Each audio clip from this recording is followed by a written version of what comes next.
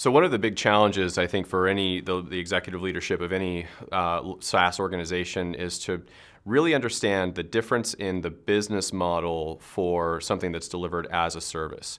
Let's take a really simple example of billing and usage. Traditionally, if you're selling an appliance or a CD or something like that, you have a price book. They tell you how many users they have, and then you kind of look up the number and submit a bill. But in a SaaS world, you are more often than not doing some type of recurring billing, and you're doing a subscription service. Even more challenging is when you get into more of a metered usage model. And in fact, in the as a service world where people expect to be able to turn on and turn off services to match their needs at any one time, it's very, very challenging, and companies need to think very closely about how do I not just enable the billing and the subscription in a metered environment, but how does that actually change maybe my pricing model or my go-to-market model and my channel model and all those pieces.